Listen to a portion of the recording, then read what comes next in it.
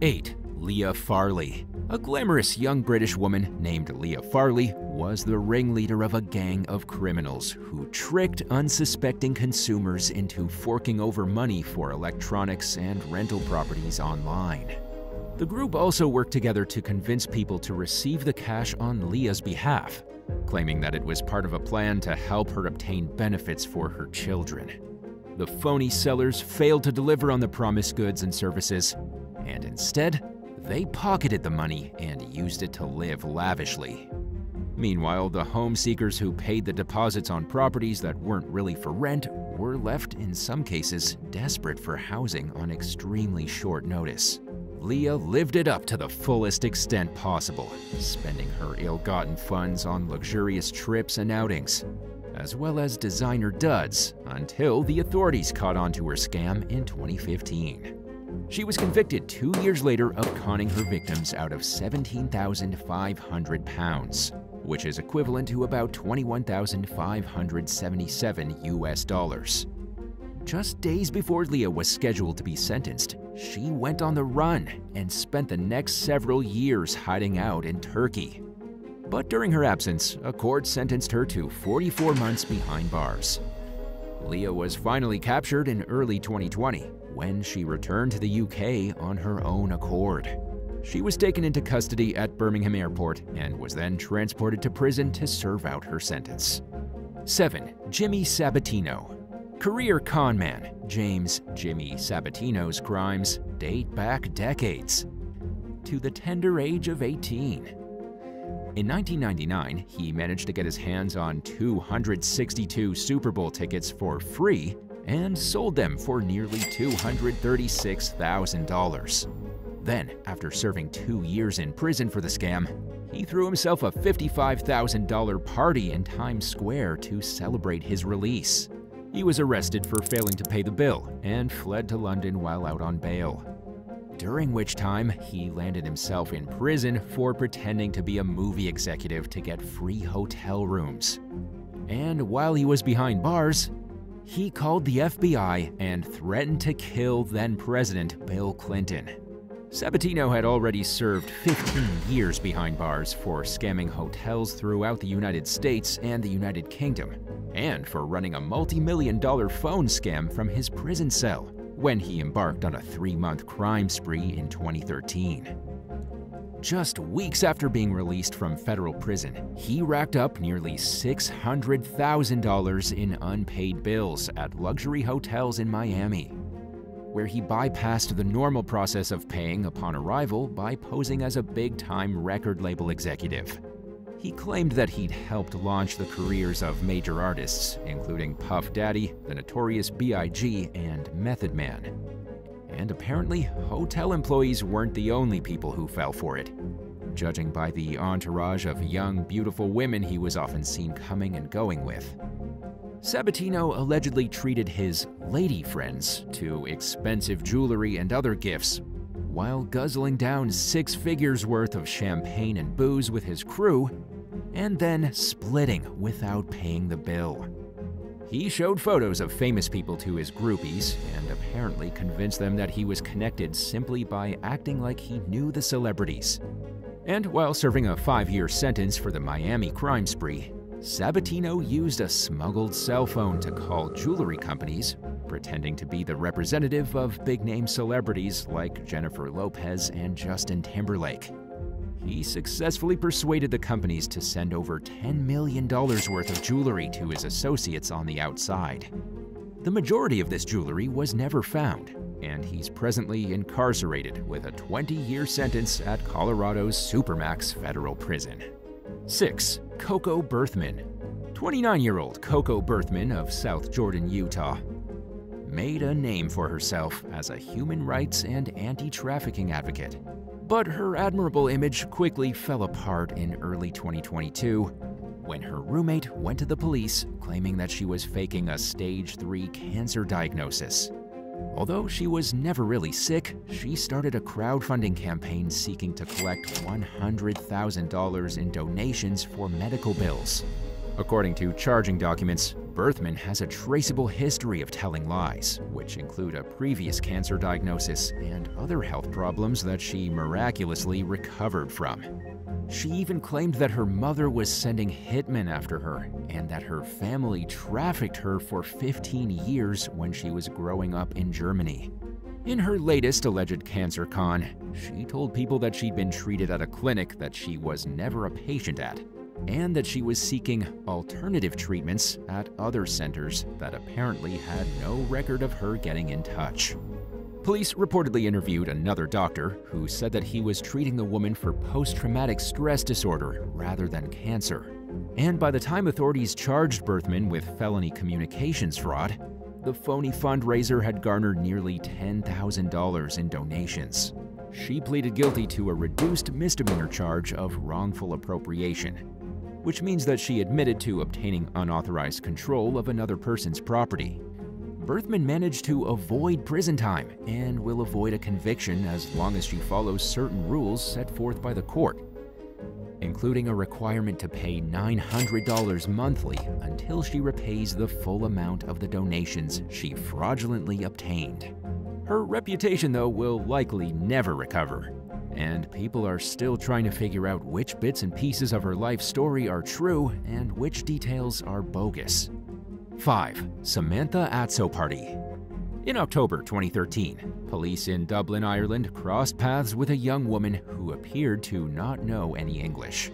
Based on her limited communication skills, they surmised that she was a teenager who'd been trafficked.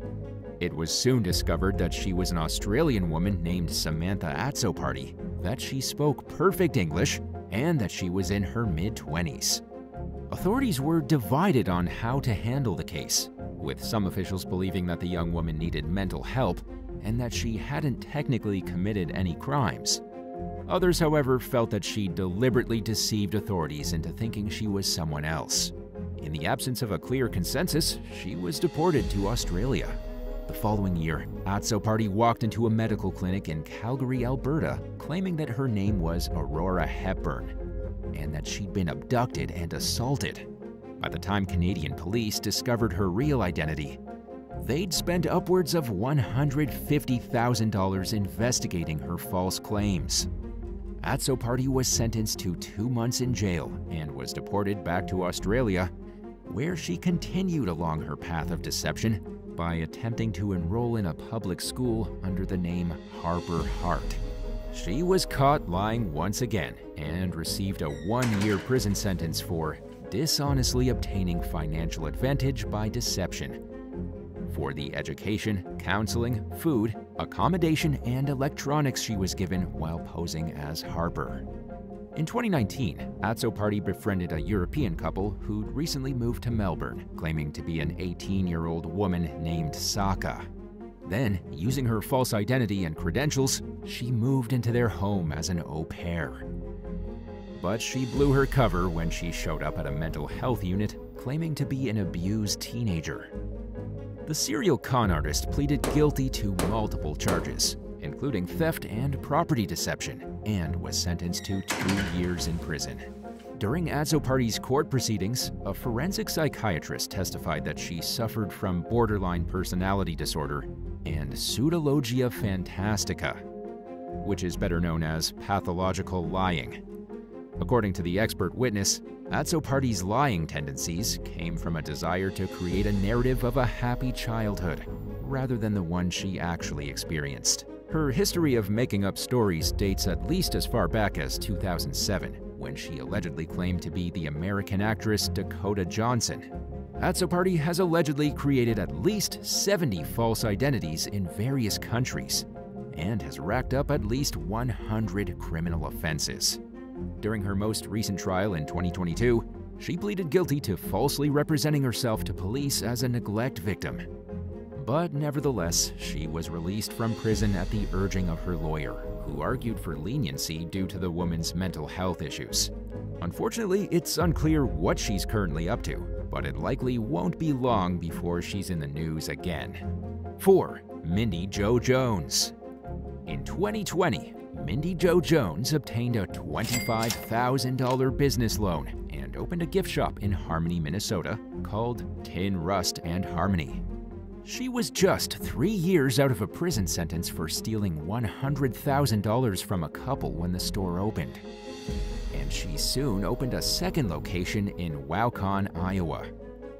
But within 2 years, she fell behind on her business loan and had been reported by police by several vendors for allegedly writing thousands of dollars worth of bounced checks. During that same time period, Jones fell under suspicion for holding a raffle for a John Deere Gator utility vehicle at her store in Minnesota and failing to award the prize to a winner. She pleaded guilty to theft by swindle and was sentenced to 5 years of probation. In early 2022, the multi-unit building housing her Iowa store mysteriously caught fire and burned down, killing a dog who was trapped inside an apartment. Multiple fire departments responded to the call, and they used up the city's water supply trying to put out the blaze, which completely destroyed the building. By then, Jones was already facing charges for the phony raffle in Minnesota, which she pleaded guilty to. And she was also accused of 33 theft-related crimes, including 2 counts of theft by check, 7 counts of theft by swindle, 2 counts of receiving stolen property, and 20 charges of check forgery. In one case, a man who Jones was living with claimed that she deposited $37,000 worth of checks meant for him into her bank accounts. Following the fire, she was charged with felony arson and animal abuse. She's scheduled to go on trial in October 2023.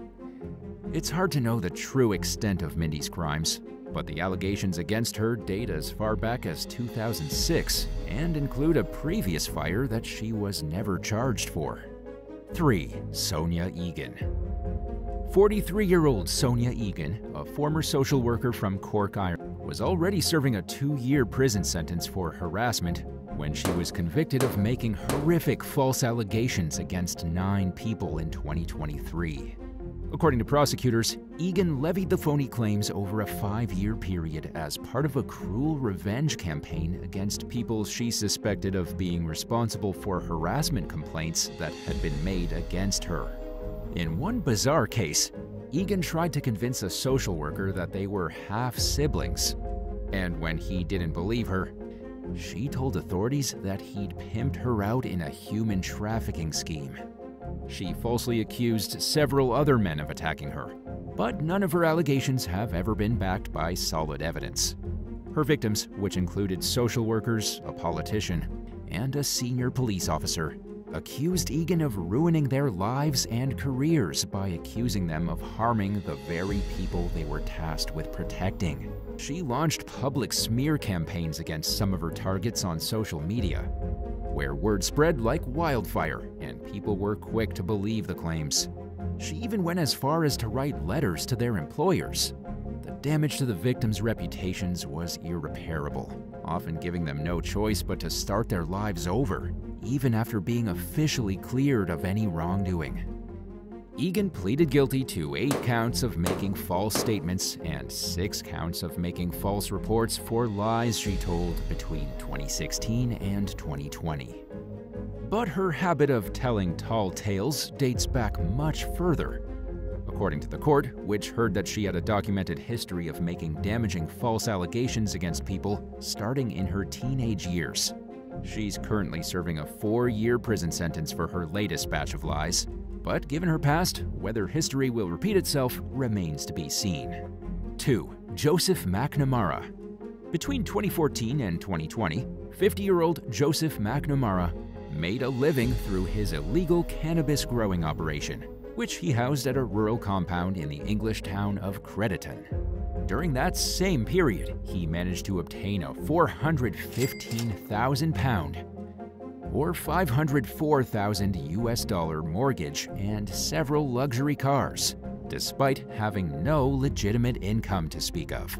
He wound up getting arrested in 2020 after police raided his property and found 150 marijuana plants, along with professional growing equipment, including lights, sheeting to block out natural light, scales, and ventilation. The plants were in various stages of growth, and the equipment was old, but police nevertheless described it as a sophisticated growing operation. During his trial, McNamara argued that he only grew marijuana for personal use, claiming that he had a bad back. He insisted that he paid for his expensive cars using cash from his gambling profits that his father buried in the family's yard years earlier, which the judge described as nonsense. So in the end, McNamara was convicted of money laundering, fraud, and cultivating cannabis, and he received a sentence of 4 years and 4 months in prison as a result. And now for number 1. But if you want to hear more bizarre and crazy stories, stay tuned after the video for some more content. 1. Elizabeth Jones. British national Elizabeth Jones began falsely accusing men of attacking her as far back as 2004. Between 2005 and 2007, she made another 8 false allegations. Police investigated and dismissed these claims, but authorities declined to charge Jones with any crimes at the time. Then, in 2009, she was hit with a 10-month jail sentence for falsely accusing yet another man of attacking her. The young woman's lies finally caught up with her in 2013 after she accused a new victim of assault, bringing her grand total of victims to 11. He adamantly denied attacking Jones throughout 9 hours of questioning, and investigators eventually uncovered CCTV footage proving that the allegations were made up. Jones reportedly admitted to lying about the attack, and she said that she did it because she disliked the man she accused. She pleaded guilty to perverting the course of justice and was then sentenced to 16 months in prison.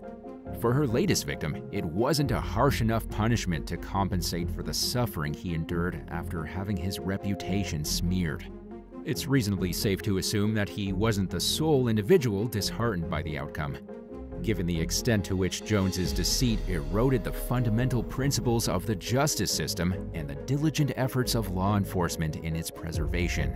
But it was better than nothing, and one can only hope that it was enough to prevent her from reoffending in the future. 7. Alan Miller McCarty. In 2018, a defendant in a Daytona Beach courtroom interrupted and insulted the presiding judge, and it wasn't the first time either. Alan Miller McCarty watched the majority of his trial from behind one-way glass in a separate room after acting disrespectfully to the jury and judge. But regardless of his objections, he was found guilty of all the charges related to his threats aimed at another judge who presided in an earlier custody case involving Alan.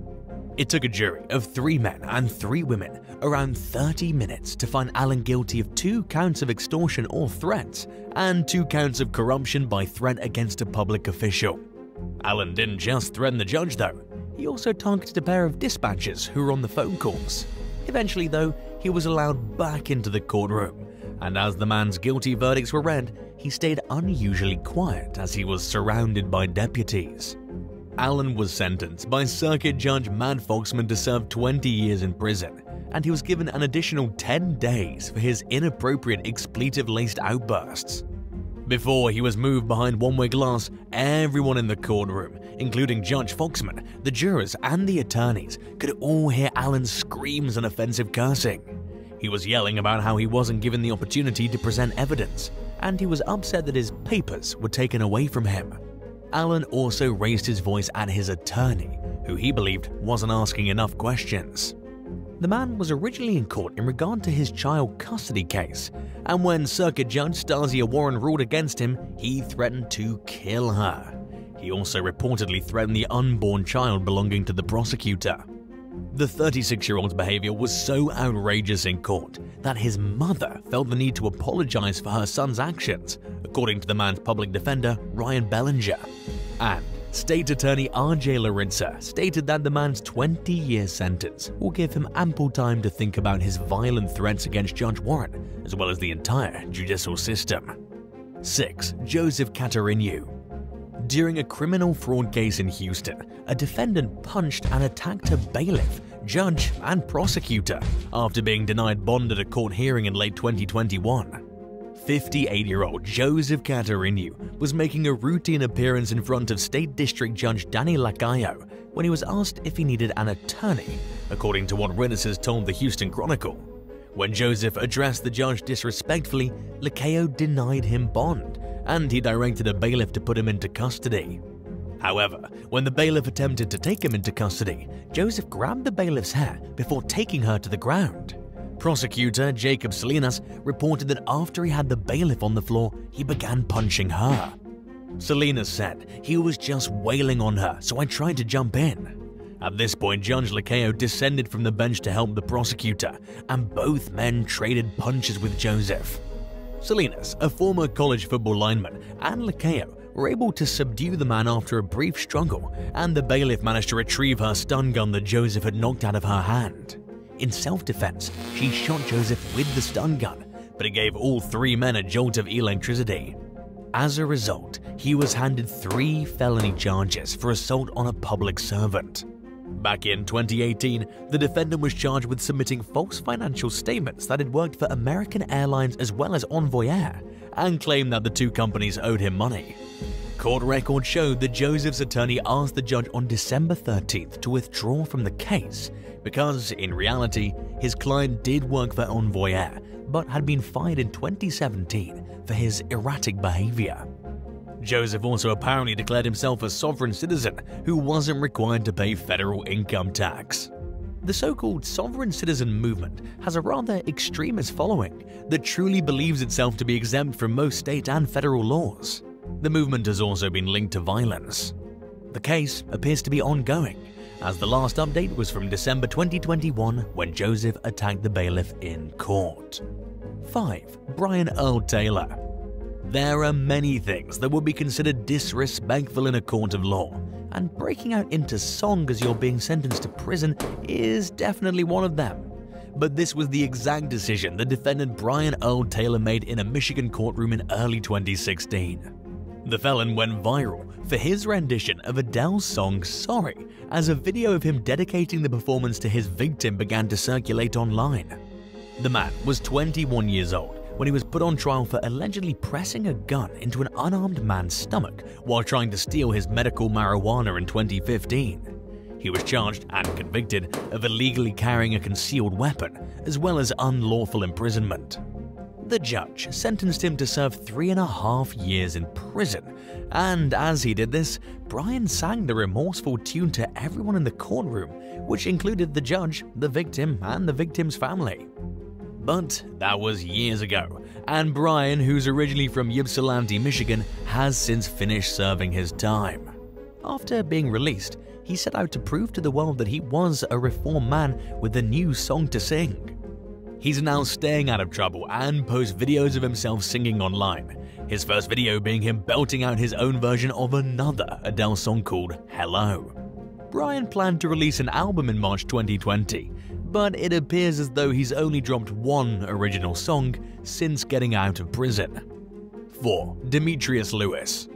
It's not every day that you hear about a defendant that's so immature that he chooses to hit on the judge appointed to his case, but Demetrius Lewis from Fort Lauderdale is a unique individual. And in early 2021, he confessed his undying love for Judge Tabitha Blackman while attending his bail hearing remotely due to COVID-19 restrictions. The Florida man turned on the charm with the attractive judge only to fall flat on his face. Lewis appeared before Judge Blackman, and apparently he was determined to shoot his shot with her. He attempted to butter her up by opening with, "Judge, you so gorgeous. I just had to tell you, I love you, I love you." He poured on the charm pretty thick, and he actually managed to get a smile out of the judge, who seemed oddly receptive to his advances. But just seconds later, she made it entirely clear to the defendant that his behavior would not be tolerated in a court of law. He was subsequently charged with ecstasy possession and attempted burglary, as Judge Blackman let him know that she had found probable cause for the charges. A prosecutor then asks for the man's bail to be set at $7,500, and he makes note that 3 children were present at the home Lewis allegedly attempted to break into. The defendant had just been released from prison in 2019 after serving 4 years for aggravated battery with a deadly weapon in Orange County. And less than 3 years later, he was before a judge once again for crimes he committed. At the end of the bail hearing, the judge ordered Lewis to be held on a $5,000 bail, which was $2,500 less than the DA's request. 3. Donna Kozul. In this case specifically, it's not about the defendant, it's about her mother, Donna Kozul. In Detroit, Michigan, the woman was sentenced to 93 days in jail after she was caught laughing in court during a family's victim statement during her daughter's DUI sentencing in March 2017. While her 25-year-old daughter Amanda was waiting for her sentencing for killing a man named Jerome Zerka, a father of 5, Donna Kozul was jailed for contempt of court following her shocking outburst. The woman was initially thrown out of the courtroom along with her unnamed boyfriend when the sister of her daughter's victim took the stand and began to read a statement on behalf of Zerka's children. A video from inside the courtroom showed Judge Kiana Lillard losing her patience with the woman's boyfriend and then with Donna herself after catching the two of them smirking. Then, without hesitation, the judge sentenced Donna to serve 93 days in jail for contempt of court. Lillard also slammed the couple for being extremely disrespectful to the victim and his family, even going as far as to call the woman's boyfriend a clown. After ordering the pair out of the courtroom, Lillard addressed the rest of the court and said, "Anybody else want to go?" as she was clearly sick of dealing with the discourtesy. Amanda Kozul ended up pleading guilty to killing Zerka and severely injuring the man's fiancée Brittany Johnson. She was handed 3 to 15 years behind bars as a result. As for Donna Kozul, she returned in front of the judge to tearfully apologize for her behavior. She told Lillard, "I deeply apologize for what I did. I was under a lot of stress." The remorse for her actions swayed the judge, and instead of serving 93 days in jail, her sentence was reduced to just 1 day, which she'd already served. 2. Leonid Graser. In late 2019, a Russian man who was on trial for murdering his sister was filmed trying to escape the courtroom through the ceiling. The defendant, 18-year-old Leonid Graser, was put inside a glass-walled box while the trial played out, and he saw an opportunity to make his getaway through a grill that was on top of the box. According to Life, a Russian news channel, at least 3 officers were present in the courtroom watching Leonid, and all of them sprang into action when they noticed the criminal attempting to squeeze through the grill and push the panels of the ceiling into the crawl space above it. 2 of the officers climbed up the box to grab Leonid, while the other one hits the defendant on the side with the baton. At this moment, the ceiling panels start to crash down as the officers manage to grab Leonid by the legs, and his body flails around inside the crawl space. One of the policemen continues to hold onto Leonid's legs, while the others jump from the box to get more help. The criminal almost gets away when he somehow shimmies out of his pants and frees one of his legs. However, the officer holding onto him kept a tight grip on the other leg, and he holds him until help arrives. After a while, the defendant agreed to climb back into the glass-walled box to continue his trial, but he was handcuffed to prevent any further outbursts, according to reports from the Moscow Times. He was accused of murdering his 21-year-old sister, Ariadna Korol, which he claimed was a sacrificial killing in order to rid himself of Satan. Leonid shared an apartment with his sister and even said he had a perfect relationship with his sibling. But when questioned by authorities about the murder, he said, "I did what I had to do." Ariadna's body was found with several stab wounds at their apartment, and Leonid was discovered at the scene as well, praying in the nude with demonic symbols written in his sister's blood on his head. In September 2020, Leonid was sentenced to compulsory psychiatric medical treatment by Moscow's Shcherbinsky's district court. But in accordance with Russian law, the verdict and any other details regarding the case haven't been disclosed. 1. Penelope Soto. A woman from South Florida cussed out a judge before waving her middle finger at him during a virtual hearing in 2013. 18-year-old Penelope Soto landed herself 30 days in jail for contempt of court, and the whole story gained national attention as a video of the incident went viral online. Penelope flipped off Miami-Dade Circuit Judge Jorge Rodriguez Chomat when she appeared before him for a Xanax possession charge. At this hearing, Penelope stroked her hair and laughed as Rodriguez Chomat asked the young woman about the cost of her jewelry and her other assets in order to set her bond amount appropriately. Her actions seemed to irritate the judge, who told her, "It's not a joke, you know, be serious about it." Penelope responded by telling the judge that he'd made her laugh and said she would be serious from then on out. But then she responded to his question about how much her jewelry was worth by saying it's a lot of money, refusing to give Rodriguez Chomat a real dollar amount. This seemed to upset the judge even more, and he in turn set Penelope's bond at $5,000 before saying bye-bye to her. Soto laughed at this and replied by saying adios as she walked out of the camera's view. Feeling like he was being disrespected and mocked, Judge Rodriguez Chomat summoned Penelope back and shocked the woman by raising her bond to $10,000 instead of $5,000. This enraged the 18-year-old, and when she understood that the judge was being serious, she started to walk away. But before she did so, she cursed out the judge by saying "F you" and flashed him her middle finger. As a result, she was called back once again and was given a 30-day contempt sentence for her unruly behavior. However, the following Friday, Penelope appeared in front of Judge Rodriguez Chomat to apologize for her actions. She told him that she doesn't normally act disrespectfully as she did before, and that she was truly sorry for what she'd done. She also confessed to having 2 Xanax pills before she was arrested, which could have contributed to the way she acted. This apology seemed to have an effect on the judge, who then did away with the young woman's $10,000 bond and enabled her to be released directly from the courtroom. This just goes to show that sometimes saying sorry can go a long way. Would you rather find out that a close friend lied to you about 3 or 4 major things, like having a serious illness and suffering through trauma, or that they lied to you about dozens of trivial and inconsequential things, like their favorite food and with no clear purpose? Would you be able to forgive the person in either scenario?